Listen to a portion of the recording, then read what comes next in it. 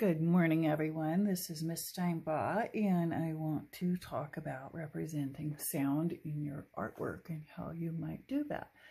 I did a study, probably, it's August 2019, that's what I'm seeing here. One of my favorite sounds in the summer is the cicada. I know it's not everybody's favorite, but I really like cicadas. We used to call them hot bugs. And one of the reasons why I like cicadas so much is because my dog that I used to have, Obi, loved cicadas. He loved to eat them. And a friend of mine called them pop rocks for dogs.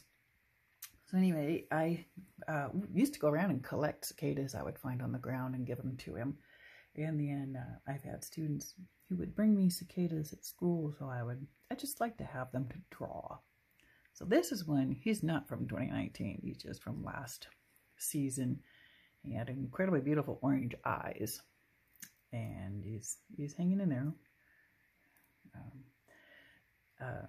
So anyway, I have them around to draw for reference. So one of the things I did, and it's just me personally, doesn't mean anybody else has to do it, I made these little stamps using the Easy Cut. So that I wanted to be able to repeat this image. So I have different sizes. Okay, so my journey, all of my studies of the cicada. And I don't know what the order is, honestly. So I'm just going to show you some.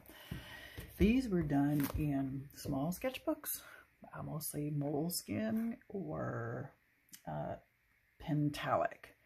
So here is one from August 2019, Hot Cicada Study. I used watercolor, and I have a little bit back here that shows a willow tree. My neighbor across the street has a willow tree that I went over and took photos of, so I could use those leaves for reference. And I wanted to use hot colors. And then I have, okay, so that's watercolor, acrylic paint that I stamped on, and Uniball pen, and some white gel pen. Signo or something like that. And I wanted to get that idea of how they were communicating to each other. So the sound waves go right over them. Let's see if there's any notes on this one. September 4th, 2019. I did a little bit of wet on wet, as you can see, because I wanted to do the zzz, zzz, zzz sound to start to I wanted to show the sound of the cicadas. And I have him right in the middle because he's sending out all of these sounds. So I was playing a little bit. I'm not going to be able to go back and find it.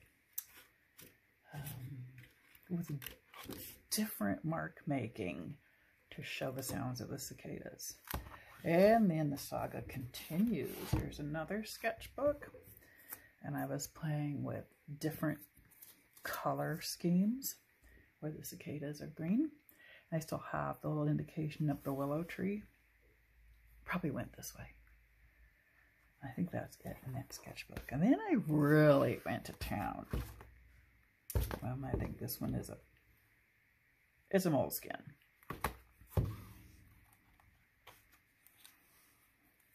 Okay, so we have cicada at night.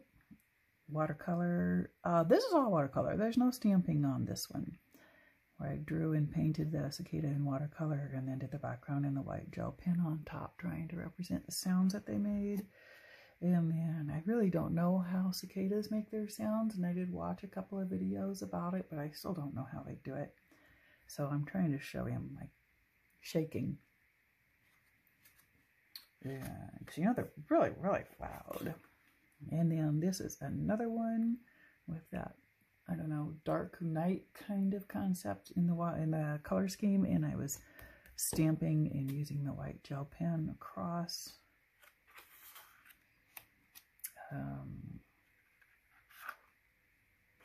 Similar color scheme, but now he's like jig-jagging through. Same color scheme, but now I have one black one, and the green one's a little bit harder to see. There's a little bit of outlining, and again, the pen work. Oh, okay, and And that's just a page of the willow tree leaves in watercolor. So those are my studies that I had done based on the cicada, trying to represent the sounds of the cicada. Thank you for watching.